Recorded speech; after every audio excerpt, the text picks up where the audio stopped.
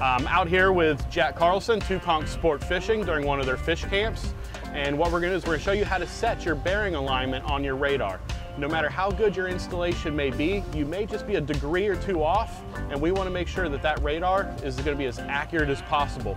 So what we're going to do is we're going to go over to the TZtouch3, and we're going to show you how to set that bearing alignment.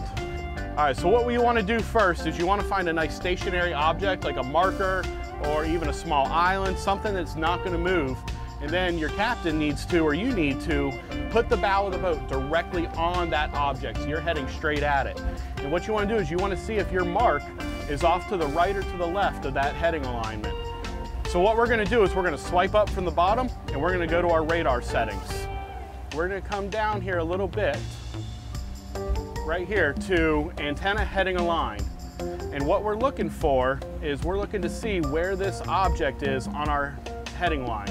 All right, so we're heading right at our marker right here, and our marker's off to the right just a little bit. So we're gonna head over to heading align, and we're gonna give it 1 degree of alignment and see what that does for us. That brought it over pretty close. I'm gonna give it just a little bit more. We're gonna go 1.5 degrees. You wanna make sure you do this in small increments. That's it right there. You can see we're heading right at the marker, and our heading line is splitting that marker right in half. We now know that any object on our radar is going to be aligned perfectly to the boat.